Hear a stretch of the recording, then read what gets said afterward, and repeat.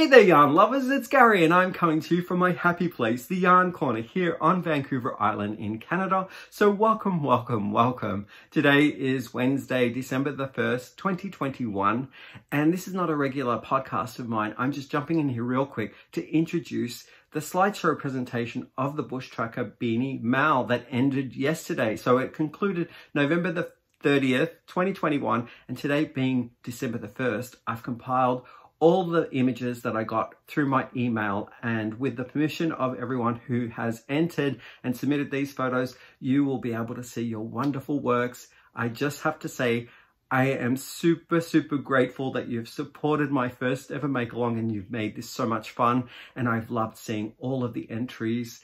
They're just outstanding, fantastic works, and it is to the Bush Tracker Beanie knitted pattern, and also the crocheted version from Bag O' Day. Now, I'm going to include the pattern down below in the description box, should anyone see and feel inspired to maybe pick up their needles or their crochet hook and decide to make a Bush Tracker Beanie, either in knit or crochet from here on in. But the make along is now over. Now, what I'm going to do is also talk to you about some dates and some plans for drawing a thank you gift for one recipient who has entered into the make along. And I noticed in my inbox when I was collecting all of the entry photographs that some of the entries went into my spam folder, which is commonly sometimes known as the junk folder.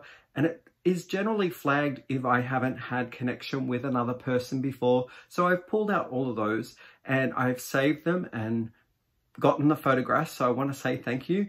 But with modern technology and maybe a missing or human error of missing a certain letter in my email account, you might not see your work. So what I am planning to do is leaving it open until December the 4th.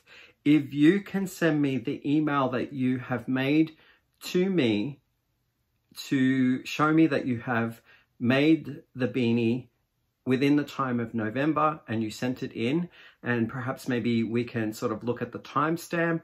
I will leave it open, and all those people who may not see their works in here, who there was something that technically went wrong or a human error on my behalf as well, please email me at urbanyarn101@gmail.com, and what we'll do is we'll compile another video. But you'll need to get me those emails in before December the 4th, because I will be drawing the gift giving winner on the December the 5th and releasing that video sometime early next week. So I hope those conditions make it a little bit more relaxed, that people who don't see their works in this presentation slideshow that I'm going to present have a chance to still get their entries in. But I do need to see that the timestamp on their original email was within the November period of 2021. So I hope that clears everything up. Now, on to the presentation. I do want to say thank you to everyone again for entering and making this such a fun make along. Okay, on to the presentation.